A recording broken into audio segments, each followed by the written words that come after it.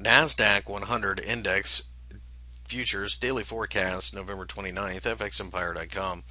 You can see that the NAS rose after initially falling during the Wednesday session. We actually had a pretty negative reaction around the markets to various just headlines coming across of different congressional members talking about the fiscal cliff talks, and the NASDAQ was no different than any others. It fell a bit and then turned around and got some momentum towards the later hours of the session to form a hammer. However, out of the three majors in the United States, the NASDAQ did the best and certainly looks the strongest. They all formed hammers, but this one actually is a little bit more of a bullish candle than the other two that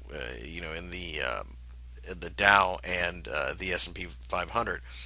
We look at this chart and we see that 2,700 is a barrier to get above.